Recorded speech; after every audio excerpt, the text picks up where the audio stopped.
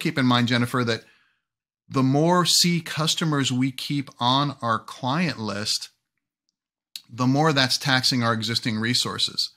And sometimes I find that by replacing, an especially noisy C customer, we may be able to take on one or more A or B clients for the same technical debt. What I mean is the resources that we have to serve those clients. This realization comes from maturity, right? Growing your business, understanding, what drives true growth and true profitability. If you're not spending time firefighting and reacting to these C customers, you have a lot more time to build stronger, more strategic relationships with these A and B clients. And that's, one of the other challenges is the C customers kind of rob you of the time that you should be spending with these A and B clients. And again, there's a morale impact that happens when you start executing on this strategy. Your staff is going to